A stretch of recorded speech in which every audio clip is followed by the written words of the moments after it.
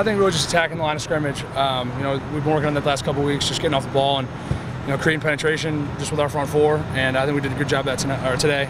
Just pushing the line of scrimmage and not allowing him to get out really. Tommy, what worked best for you guys today? Coach Meyer just raves about your guys' defense. Schematically, what are you guys doing so well right now? I think we're playing really balanced right now. We're stopping the run, we're playing the pass pretty well, and we're all playing together as a unit, which is it's fun to watch. And we're clicking on all cylinders. It's tough to move the ball against us.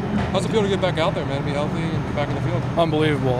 These last 2 weeks were killing me. Just want to be out there with the guys, and fortunate enough to come back pretty quick and not miss too much time. And it's a lot of fun being back out there with my guys. Plus to make a few plays in your home state. What does that mean to you? In a parting shot, so to speak. That's always fun. I had a lot of friends and family here at the game today, and making a few plays is try to do that every game.